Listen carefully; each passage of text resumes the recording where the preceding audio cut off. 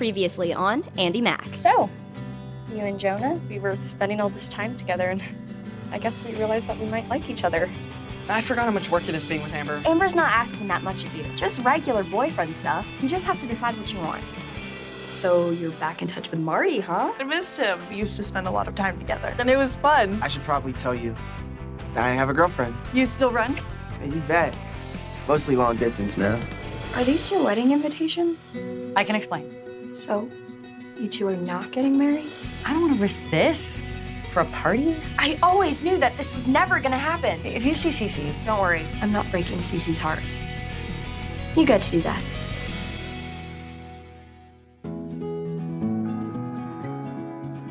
You're not joking? Your parents really aren't getting married?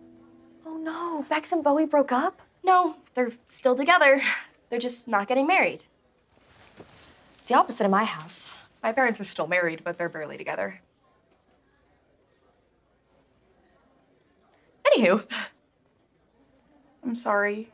You must be heartbroken. No, I'm really not. But you've been wanting this for so long.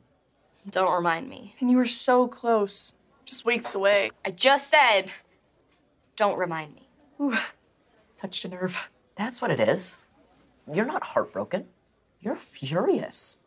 No, I'm not. Yes, I am. And the worst part of all of it is I can't tell them because they already said you are totally entitled to your feelings, which I guess is a really nice thing to say. And really manipulative. What do you mean? Well, it's like you're playing emotional dodgeball.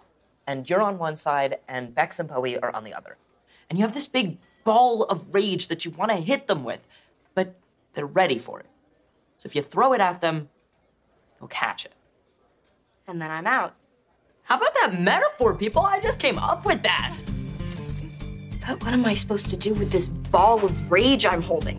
I don't have anywhere to put it. I do.